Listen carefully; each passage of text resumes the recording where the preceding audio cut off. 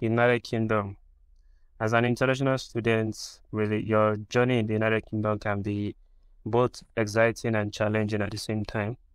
And there are many things to consider, from finding the right university to navigate to the new culture and the new environment there. So that's why this space will cover the key aspect of studying, working, and living in the United Kingdom, and offer tips and experience for those that have been living there. What are the things that they are experiencing and how they are able to navigate it. So the UK is actually home to some of the world's top universities, and as an international student, you have a wealth of options to choose from. And before you apply, it is important to do your comprehensive research about the universities and courses that will be best for you. So the factors that you can consider when you are researching for universities and courses that fit you in the United Kingdom are the location. Location is quite important. Then number two, the cost. If you are to self-fund yourself, the cost also is very important. The reputation of the university, you can consider that too if you are funding yourself. And the content of the course that you want to do, you have to check if the course content also aligns with your goals and what you want to achieve in the future. So it will be easier for you to explain to anyone that asks you that why the United Kingdom. So, like I've mentioned, reputation, the factors like number one, reputation. So you have to look for a university with a strong reputation for the course that you want to study. Like universities in the United Kingdom, they have specified area. They have area where they are strong. Like I know University of Stirling is strong in some agriculture courses. There are even some universities that are just based on the course that you want to study. Like there's one London Schools of Hygiene and something like that. So if that's what you want to study, that would be the best school for you to go to. So the reputation of the school, you have to look at it. Look for university with a strong reputation for the course that you want to study. Check the university rankings, the links of the tables to have the idea of how well the university performs academically. Then number two, location. Consider the location of the university, its proximity to the city center, and its access to public transportation. You can think about whether you prefer to study in a bustling city, a large city, or a quiet town. So when considering universities in the UK, location can be an important factor to consider. Living in a city like London, for example, can offer exciting opportunities and experience, but it can also be expensive. So the cost of living in London can be higher, particularly when it comes to accommodations and food.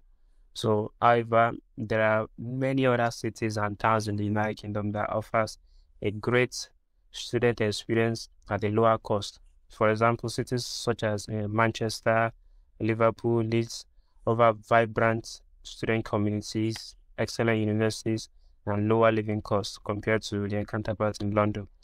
So these cities are home to a range of cultural attractions, restaurants, and even good nightlife for those that enjoy entertainment. So making them a great choice for students looking for affordable and exciting place to live and at the same time study.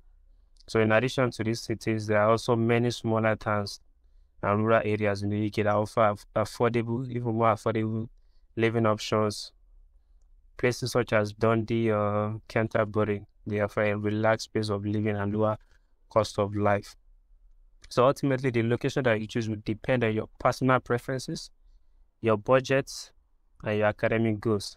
So when considering a location, it's important to research the cost of living factors, the cost of living in that area for you to make your decision. So by choosing a location that offers an affordable living option, you can ensure that you will enjoy your student experience without the financial stress. Then number three is fees and funding. So consider the cost of tuition fees, accommodation, and living expenses. Check if the university offers any scholarship or financial aid that you can apply to as an international student. Number four, student support.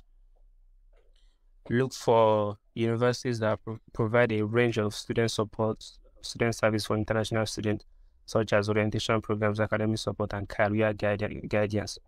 So when you finish your program of choice, you know that you finish in a university that has already guided you in your career trajectory. So number five is campus facilities. Consider the quality and the the quality of the university's facilities, such as their libraries, their laboratories, their sports centers. If the course that you want to do is research-based, you should look for a university that has a good laboratory that you can work in. Then number 6, last one, under my factors that you can put at the back of your mind when you're choosing a university, is diversity and inclusivity. So you look for a university that have a diverse student population and promote inclusivity and equality or something of sort. So you check the university that has a student-led societies or clubs and something like that. Then after you've been able to identify the university of your choice based on the factors that I've mentioned, and then the documents that you need to apply for your application. So the exact documents required to apply for admission in the United Kingdom may vary depending on the university and the course that you are applying for. So however, these are some common documents that you need to have. Number 1 is your academic transcript. It's very important.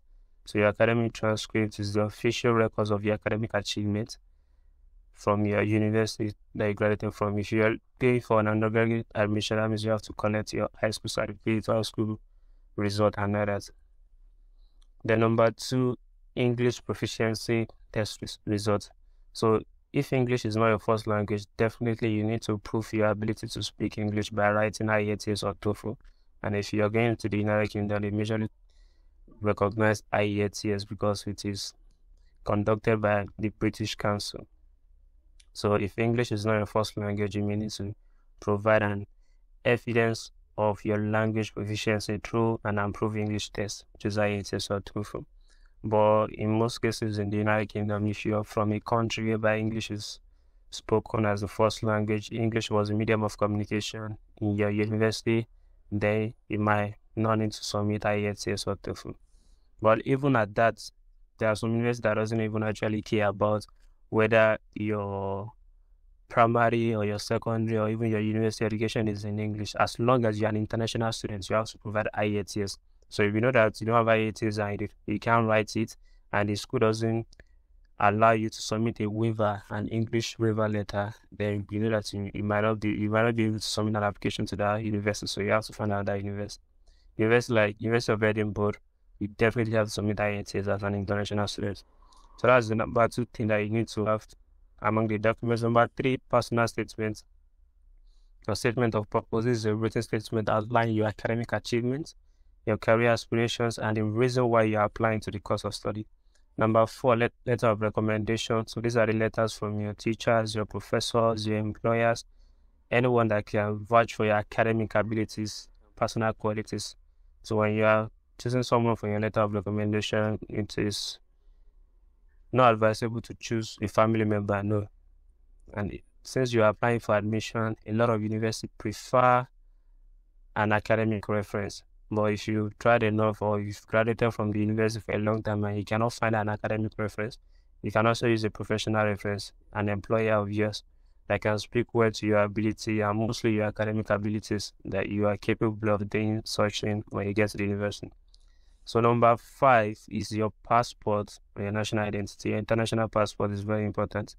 You definitely need to provide a proof of your identity and citizenship. So if you don't have an international passport, you should go and get it. So other additional document that you might need is, but you don't need it for submitting an application, just your visa document and some other document after you've gotten your admissions. So some document I can think of are writing samples if it is needed by the course that you want to study, or some kind of portfolio if you want to do a creative arts course. So you have some drawings, some things that you can show to prove that, okay, you have an experience in that field. So you have portfolios or some writing samples. You might also use it. And then we'll talk a little bit about scholarships in the United Kingdom. There are many scholarships available for international students studying in the UK. And the availability and criteria for the scholarship can vary depending on the university, obviously, the course that you're studying, and also the country of origin. There are a lot of universities that are just available for specific students from a certain country. So your country of origin can determine the type of scholarship that you might be qualified for within a university. So the most common scholarship in the United Kingdom are the Chevening Scholarship. The Chevening Scholarship usually open during August. The last year opened 2nd of August and it closed by 2nd of November. So hopefully this year will open and closes during that same time. So the Chevening Scholarship is a UK government scholarship that offers fully funded awards to outstanding international students with leadership potential. So they favor students with good leadership potentials. Yeah, the scholarship covers your tuition fees, your living expenses, your travel costs. The number 2 is Commonwealth Scholarship. Under Commonwealth Scholarship, they have a lot of scholarship. There is Commonwealth Master Scholarship, which is the most common. Commonwealth Chef Scholarship, Commonwealth Master Scholarship. There's Commonwealth Split Scholarship for PhD. There is Commonwealth Distance Learning Scholarship. You can't go to the United Kingdom because it's distance learning. You also have to do it online from your country. There's Commonwealth PhD Scholarship, so they have a lot, but the most common one is the Commonwealth Shared Scholarship. So it is also a fully funded scholarship by the UK government and is only available to citizens of the Commonwealth countries who want to apply to study masters in the United Kingdom. So the living expenses, the tuition fees, everything else is covered. Number 3, we have the Rhodes Scholarship. It's also a prestigious scholarship for outstanding students from selected countries around the world. UK to study at University of Oxford. So the scholarship covers tuition, living expenses, and travel costs. The Gates Cambridge Scholarship is number 4. It's also awarded to outstanding international students that want to pursue postgraduate study in the University of Cambridge, and it covers all your tuition fees as well. Then number 5 is the British Council Scholarship. I just posted a video about that, about the Great Scholarship in the United Kingdom. Let me attach it to this page so you can have access to it. And also I have a list of ongoing scholarship in the UK, like how many of them? 11 ongoing scholarships in the UK. Let me attach it as well. So if you haven't seen it before, check it out. You might be able to see some scholarship that you can apply to in the United Kingdom from that list. Most of them are still ongoing. You apply to them if you haven't, as long as you are qualified. So then that's the scholarship. And from it is just a small proportion of the scholarship in the United Kingdom. There are a lot of other scholarships within the university you can apply to, you might be qualified to. So you just have to check the financial aid page of the university to see if there are other scholarships within that university that you can apply to as an international student. But these are just the common ones. And these ones, for example, the Chevening Scholarship and the Commonwealth Scholarship, they have some kind of clause to them whereby you have to return to your home country after the completion of your program of your 1-year master's course. You have to return to your home country and stay there before you can go. So they want you to implement what you've learned from the university to your home country. That's why it is mandated that you have to return. And then a little bit about self-funding. The cost of studying, for example, a 1-year master's program in the United Kingdom can vary depending on the university, the cost, and the location. However, I have a rough estimate of how much it can cost you. For example, the tuition fee for a 1-year master's program in the United Kingdom can range from £12,000 to over £30,000 depending on the course and the university. A business or management program at a prestigious university such as the University of Oxford or University of Cambridge will cost over £30,000, while less specialized course at a smaller university will cost just around £12,000 to £15,000. So it depends on the course at the university that you're applying to. That will be the determining factor of the tuition fee that you pay. And number 2 factor for self-funding is accommodation. Accommodation costs in the UK can vary depending on the location and the type of accommodation as well. So in general, you can expect to pay around £500 to £1,000 per month for a room in a shared student accommodation, or around £1,000, £1,500 per month in an apartment. While some university offers like on-campus accommodation, which can be cheaper than private options. Then living expenses in general It depends on you. It's personal. And the things that you can incur money on are just food, transportation, and your entertainment as well. And it can vary depending on your lifestyle and the location that you're at. So a rough estimate will just be around 800 to 1,200 pounds per month to cover your expenses. So you may need to budget around 20,000 pounds to 40,000 pounds to cover your tuition fees, accommodation, living expenses for a 1-year master's course in the UK. But like I said, it can vary greatly depending on your specific circumstances, the choice of the accommodation and the lifestyle that you have, the university that you want to study, the location of that university and all that. So you should also know that many universities in the United Kingdom offer installment payments, whereby they make it easier for students to manage their cost of tuition. So these payment plans allow you to pay your tuition fee in several smaller payments rather than just one large sum up front. And it can be particularly helpful for you as an international student. So you might consider that kind of option. So this university that has an extended installment payment plan. So it can vary depending on the university. So it's why it's important to check the university requirement before you submit an application. So many universities in the United Kingdom require international students to pay a deposit fee before they can issue a document called CAS, which is Confirmation of Acceptance for Studies. So your CAS is required to apply for a student's visa, and this deposit serves as a guarantee that you are serious about studying at the university and you're going to attend the course. So the amount of deposit can vary depending on the university and the course of study, but it is usually a percentage of your total tuition fees. So for example, some universities may require a deposit of 10% or 20% of your tuition fees. So once the deposit is paid, the university will issue a CAS, which you're going to use to apply for a student's visa. The deposit is usually deducted from the total tuition fee, like I said, once you've registered in the university.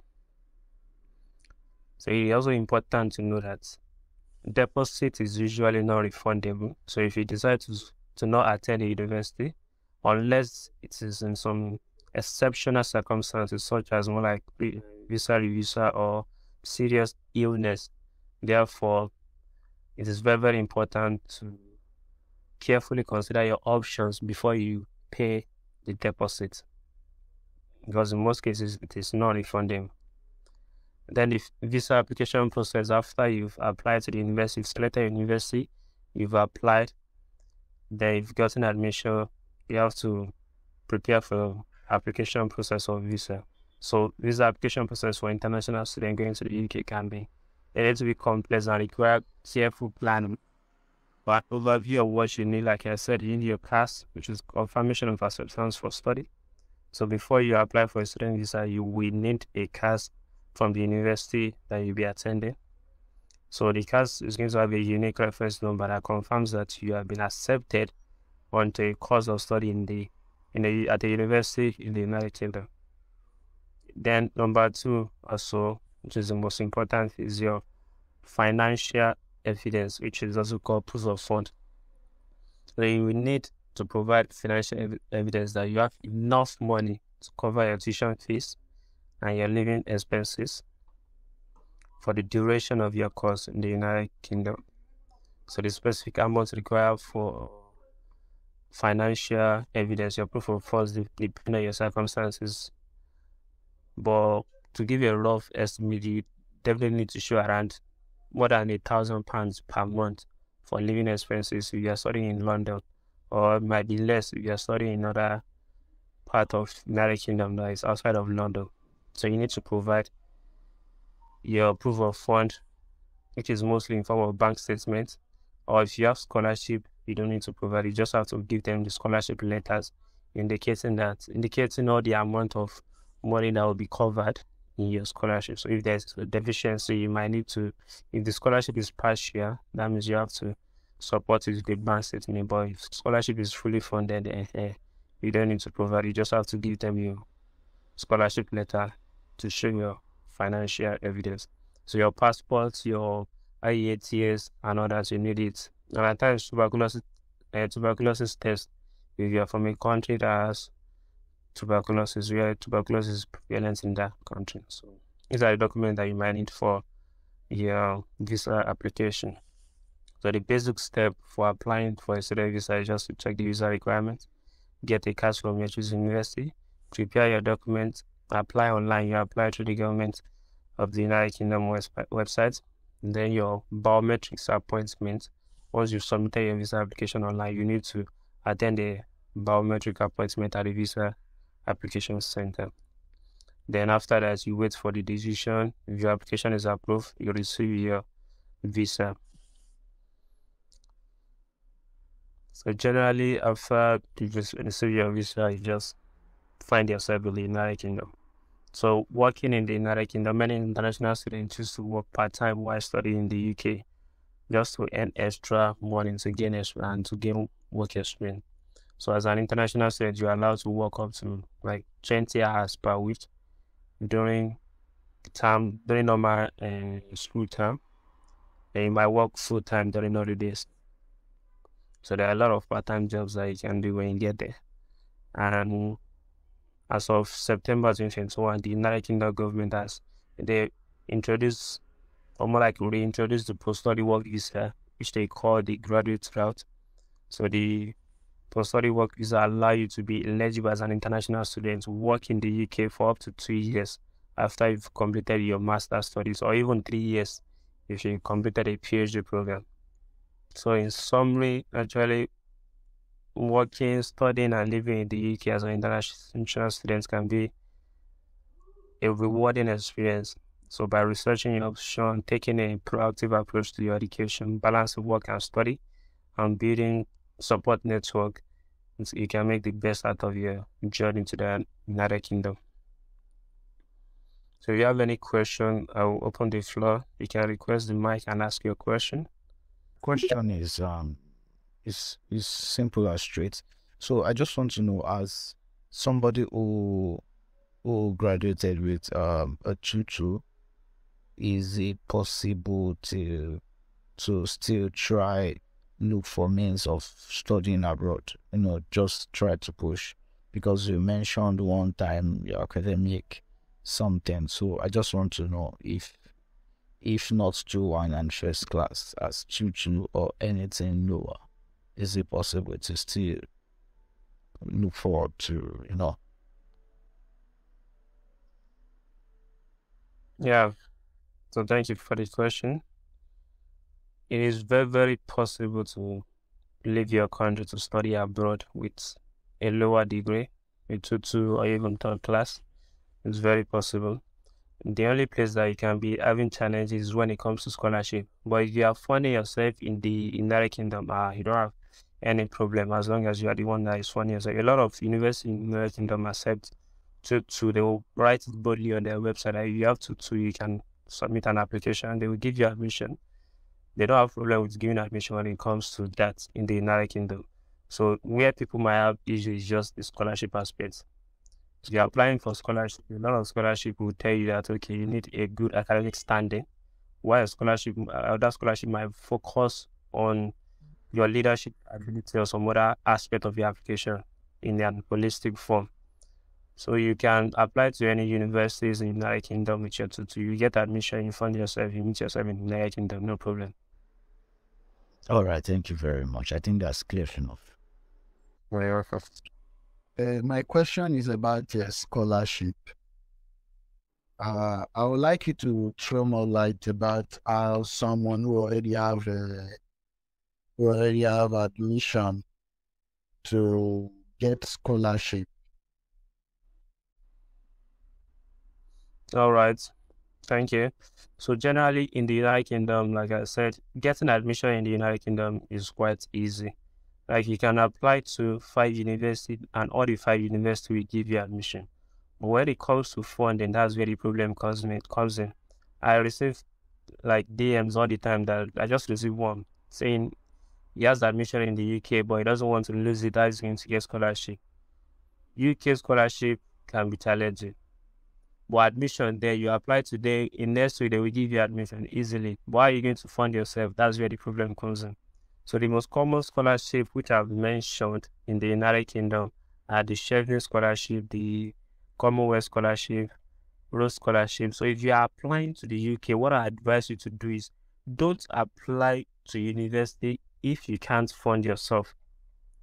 Don't apply to university if you can't sponsor yourself to go to that university, if you can't pay a lot of the tuition fee and everything. You only apply to university if the scholarship that you're applying to tells you to do so.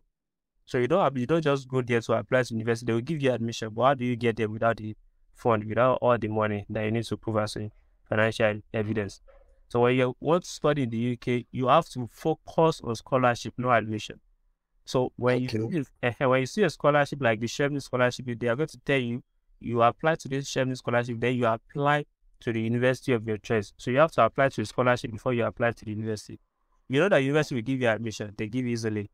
But how are you going to fund yourself will now be through that Chevron scholarship that you also apply to.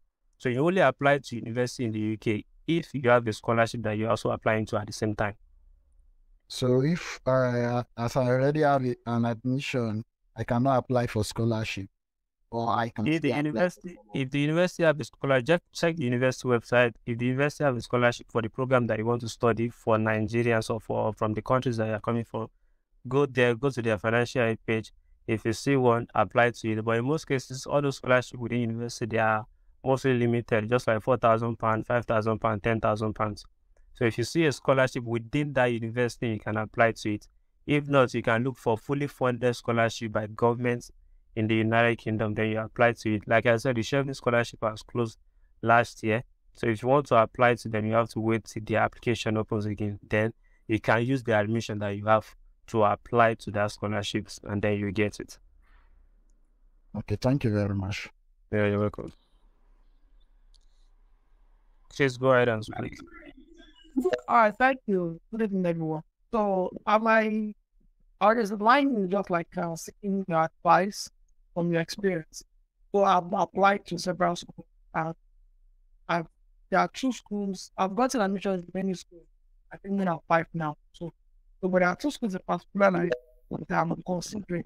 The first one, the total tuition is like £2,500, but the initial deposit is £5,000. And the ranking of the school is like 18 out of 120 of those in the world and then UK.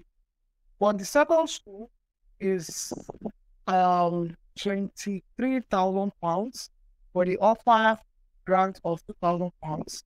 So that's like a 21,000 total tuition. And their initial deposit is £2,000. So that means if I pay £2,000 from here, I have £19,000 to complete. But the first one I said is £5,500 as initial deposit. And the total tuition like 15,500 or so. So that means if I get there, I have like £10,000 to pay. So I'm like wondering that which is easier, or which would you suggest that is the better option between the two? Because getting the funds, trying to convert it to Naira and everything is becoming very difficult, because by the time I was doing all the calculations, that I probably think I have to end up spending like 10 million before I can even leave the country or something. So that's just my question. Thank you. All right. So in most cases, as the United Kingdom, and the fund is your most of the things that you are concerned about. The fund is what you are concerned about. I would just advise you to go to university with lesser fund for you to pay. So you go to a cheaper university, but you definitely need to make sure that you can even pay for all the tuition fee for that 1 year of tuition fee, as you have to show the financial evidence before you leave the country. So you need to be able to make sure that you can pay it before you get to the country. So it's better you just go to a university with a cheaper tuition fee for you to pay. Okay, don't ask. All right. My question is there any scholarship for undergraduate? Okay, yeah. Undergraduate scholarship in the UK might be a little bit challenging because there are a few bachelor scholarship in the UK, but there are still some Like the University of Leicester has undergraduate scholarship. All those scholarships have more like presidential scholarship for incoming undergraduate students. So you can look for the university that you're applying to, check their page to see if they have scholarship, full funding scholarship for incoming students. And that's that, right? Yeah, University of Leicester. Okay, thank you. Yeah, I need that from one of my junior brothers. That's what I'm trying to ask. Okay. But mostly United States has far more scholarship, far more funding for undergraduates than United Kingdom. So you can also consider that as well. Yeah, good evening. Yeah, good evening. Yeah, I was going to ask how undergraduate is for scholarship is for early years undergraduates in the UK, if it is really based on one's academic capability or it is based on luck or other parameters. Okay, so for undergraduate scholarships, yeah, most scholarships in most cases will look at your academic achievement. Your academic performance is very, very important. Like even in Nigeria or in any other country, when you want to get an admission to a university, they will be requesting at least C6 in all your mathematics, English, and other. So in the general sense of it, all the university looks academic achievement mostly. They look at academic achievement mostly. So it's not by luck, it's just by what you've been able to achieve with your academic profile. They will check your future ambition also. Your statement of purpose might also be a determining factor. So it's not luck. So the first thing they check is the course that you want to do. Then how are you able to rationalize the course that you want to do based on the future ambition that you specified for them. So if you're able to bring the two together, your course of study and your future ambition, you align together and you're able to impress the admission committee, then you have a strong academic profile to back it up. Automatically, you know that you have a strong chance of getting an admission and with a scholarship that is fully funded. So if you're able to do that three, you know that luck is not even in the place for it again. You get based on your merit. All right. So as a 100-level student now in a Nigerian university, I can still go ahead and make applications. Yeah, you can. You can go ahead and make application for your undergraduate study. There are a lot of university that does transfer, so you can transfer from Nigeria to the United Kingdom. But you need to send an email to their undergraduate admission office. Then they will be the one to tell you the directives of doing it based on that university, because a lot of universities have their own different directives for transfer students in the United Kingdom. So you have to send an email to them, and they will send you the procedures that you're going to follow to transfer your grades from Nigeria to their university. All right, host. That will be all from my side. Thank you very much. No, you're welcome.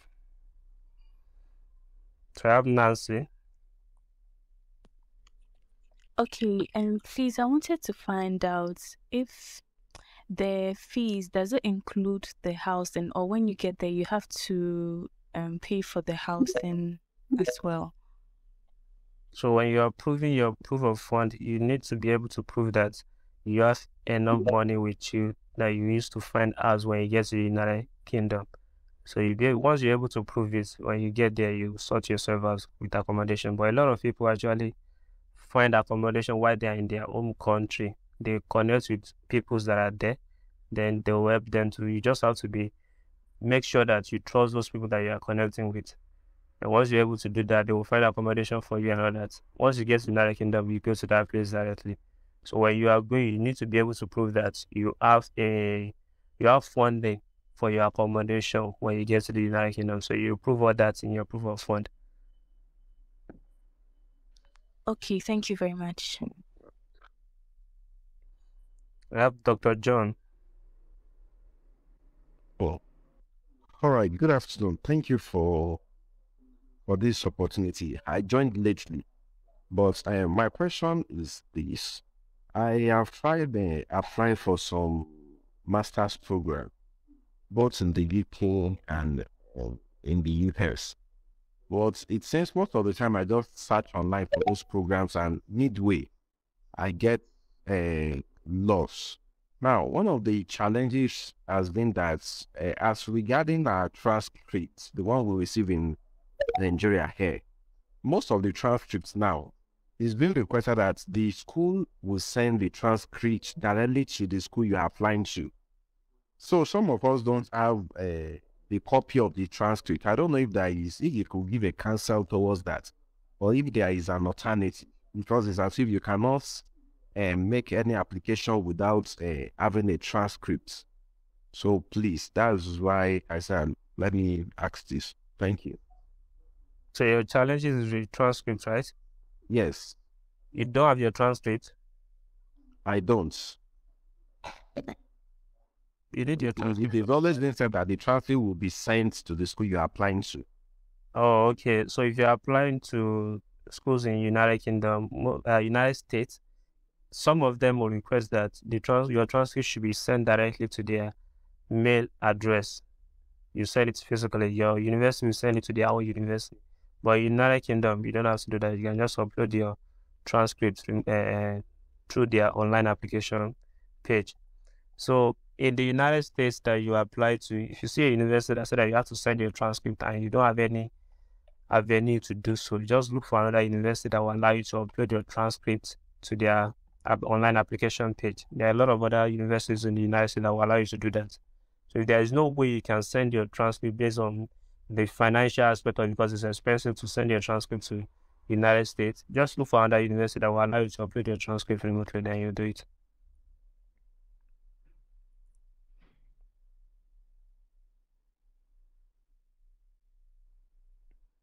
And if you don't have your transcript with you physically, there's a way that you can request your transcript. You request for it from your university, then you send it to more like another university within your country so that you know someone there. Then you go there, you collect your physical transcript. I think that's what people do. So have their normal official transcripts with them. But a lot of universities also will tell you that you can submit an application even with your unofficial transcript. So you can just go to your portal, your university portal, where you check your results. You download all your results from the portal. You'll be using it as an unofficial transcript. A lot of universities accept that, a lot. Like almost all universities accept that. So once you have your unofficial transcript, you use it to apply. Immediately you get an admission, and hopefully if the admission comes with funding, you'll be able to find a few amount of money to request for your transcripts from your university, and the university will have to send it to the university that you gain admission to. So you can do that one as well. So you can use your unofficial transcript to apply for admission and gain scholarship. Wow, that's so beautiful. Thank you for this. It's a very useful information. Yeah, I hope I think I'd followed you. I can seek for more counsel, but I really appreciate this. no problem. You're welcome. So I have Raphael. Please, I wanted to ask a question concerning the scholarship. That is it possible to gain a scholarship with a grade point of below GPA below 2.2, and also with the UK schools? Is it always the case that before admission you make payments for your fees? Like you will make payment after you've been given admission. You make a deposit in UK school. They will send you the deposit that you have to make. Some university £2,000, £3,000, depending on the university. Once they've given you an admission, they will expect you to pay a deposit. I'll explain the reason why they want you to pay the deposit earlier. So they want you to pay that deposit to know that, okay, you are serious about that university and you want to come there. Okay. So are there some universities which are actually accepting low deposit funds? Yeah. I have a list of universities that accept low deposit, like £500, £1,000. Let me see if I can find it and attach it to this page. Okay.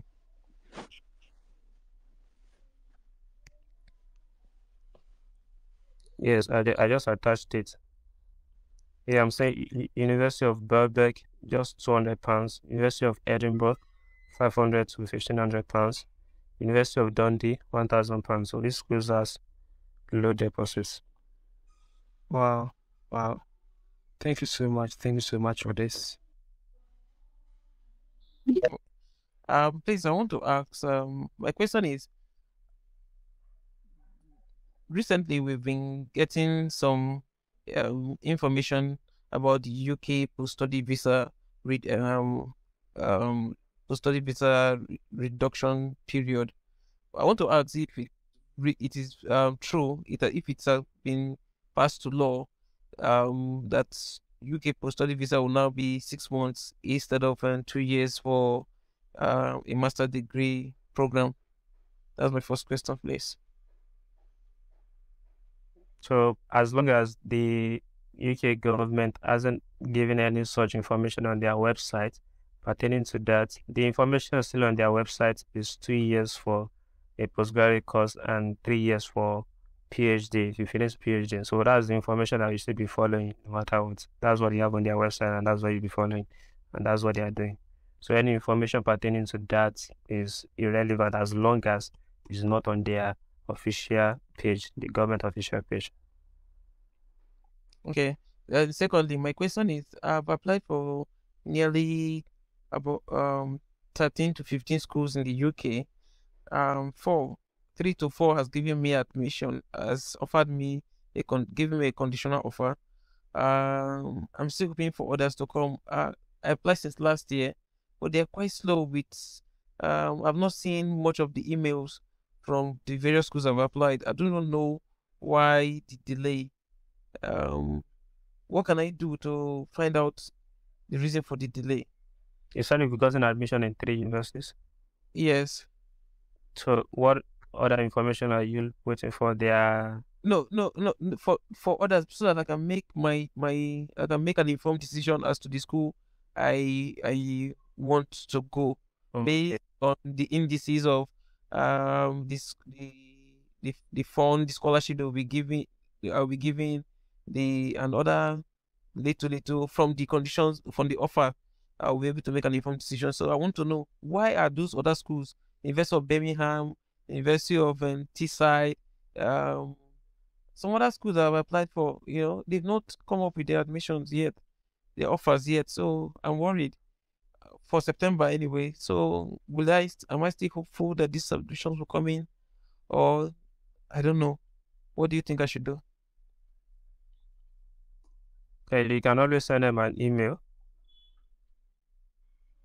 You can always send them an email to request for the status of your admission. They will reply you always.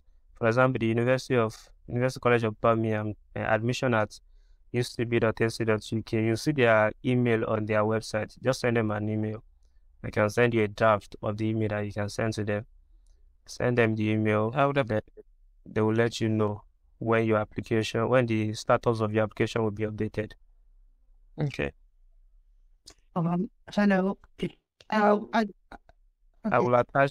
will make a tweet about the sample email so you can copy it and use it to draft your own to send it to them.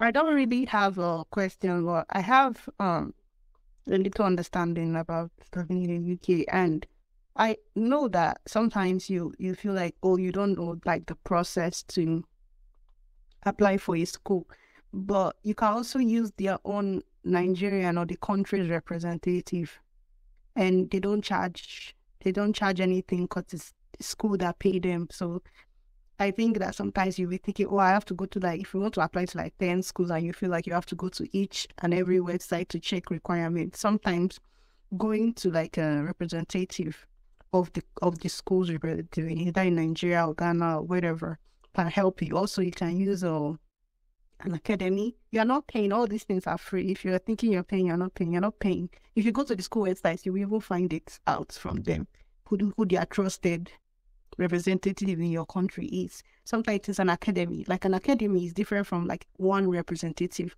If you're using one representative, for example, it's that school's representative. Sometimes the academy works with the school, but also works with other schools. So when you go to an academy, maybe the place is in VI Lagos, for example, and you tell them, I want to apply for schools, they will tell you how many schools they represent. Sometimes they will apply to 10 schools immediately. So you're not applying to one. They will just tell you, bring this, maybe your transcript, your reference. When you give it to them, they will apply on your behalf to all the schools that they represent. And then some of them will get back to you. That is what I used when I was applying for my school. I used an academy and they just applied to a bunch of schools. And then some of them go back to me with like offer letters and everything. So if you think it's difficult to be doing each one, you can just use an academy or you can use a representative. All right. Thank you so much for the contribution. So I think you all heard that. You can always use the registered agent by those universities to submit your application. They will tell you all the process that you need to follow, all the document that you need to submit to make your application seamless. Thank you once again for the contribution. I wanted to ask something. So what the lady said is right. You can use some agents, and I have admissions from 2 universities in the UK. I applied with my degree and my HND, okay, and then I have these agents also applying for universities for me. I got an admission. I got a conditional offer from the Birmingham University and some other university, and they are requesting for my HND transcripts. Okay, so I don't understand why is it that they are asking for my HND transcripts, but then the other schools like the University of Sussex and University of the West of Scotland, I have offers from them, but they never asked me for my HND transcripts. What transcript do you use to submit your application to those universities that doesn't request for HND transcript? Okay, I submitted my degree transcripts, my degree certificate, and my HND certificates. They never asked for my HND transcripts. But then this other side, I submitted my degree certificate, my degree transcripts, and my HND certificates. I don't know why they are asking for the transcripts. The degree transcript that you submitted, how many years was it? The degree, 3 years, because I completed in 2020. But for the HND, I think I completed in 2017. So they use your HND to apply to university to get a direct entry to university before you finish your degree? Yes. So in Ghana here, I used my HND to apply for my degree. So I didn't start from level 100. I started from level 300 and then 400. But then they're asking for the transcript and they're saying that they want to see the courses I did. So in natural sense, your HND is part of your degree. Yes. So the degree is more like asking for your transcript of your HND is normal because your HND is part of your degree. You cannot have a degree of 3 years. That would just be an associate degree. It's not a full degree. A full degree has to be 4 years or more. So your own degree that you have, the transcript that you submit is just 3 years. Your HND transcript added to it will make it a complete degree.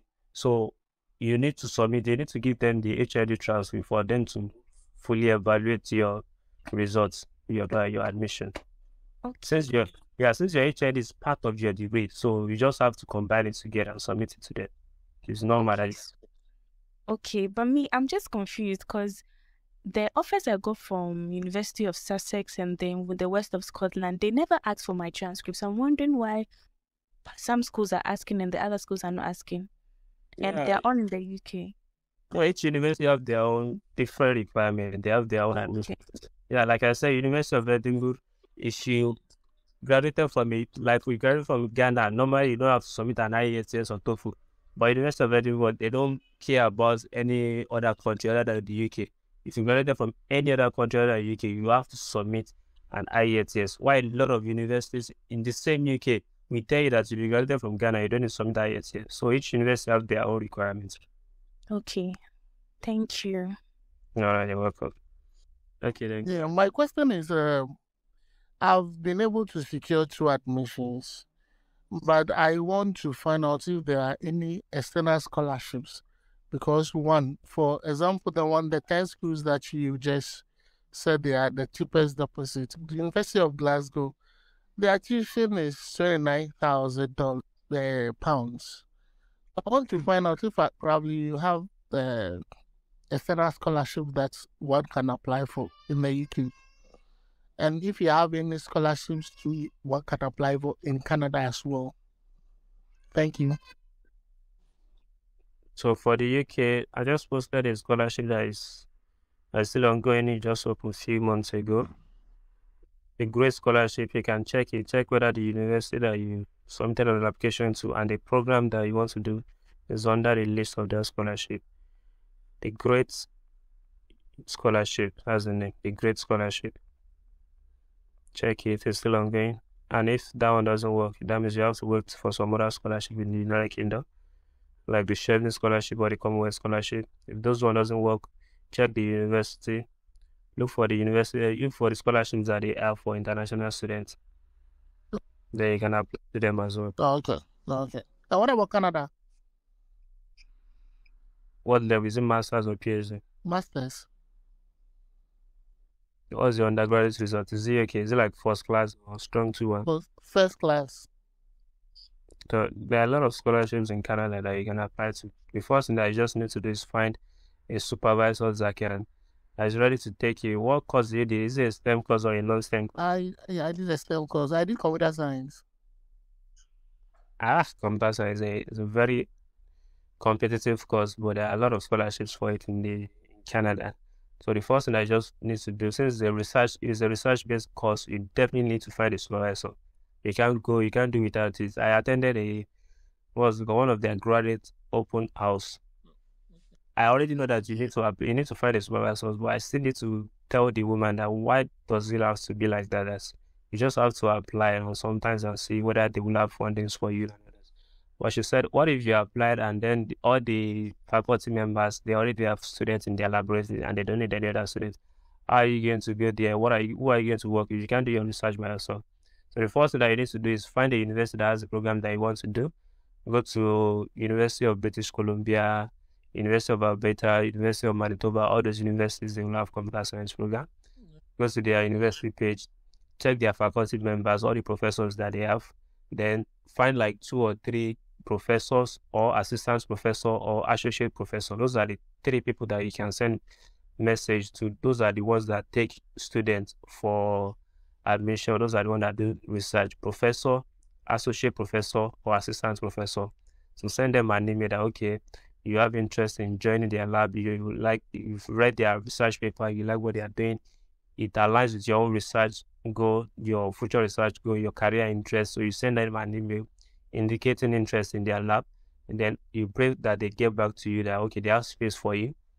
And once they get back to you, that you can submit an application that they have space for you. Then you submit your application to the university. So when you are submitting your application to the university, you indicate in your application, more like in your statement of purpose, that you've been able to identify professors, and the professors told you to go ahead and submit your application that is going to take you under them. Then you submit your application. So the first step is to make sure you find a supervisor that is ready to take you.